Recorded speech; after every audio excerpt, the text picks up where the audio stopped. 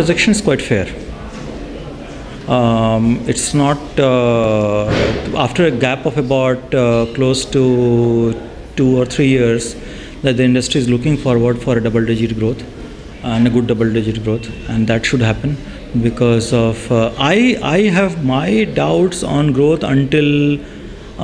June, July, until July, because IPL will wash away a lot of money from the market, and so while IPL as a category will grow, the whole advertising may not grow that much. And also the impact of GST in any country in the world, when such large taxation changes has happened, it has taken 2 years to stabilize.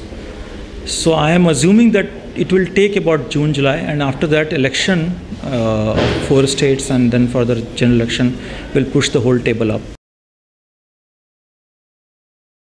One thing that I want to communicate is that if this industry has to grow, it has to come a little ahead and regulate itself better to have a liberal and open environment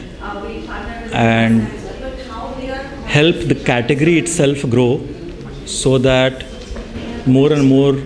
manufacturers and service providers come into the fold of advertising.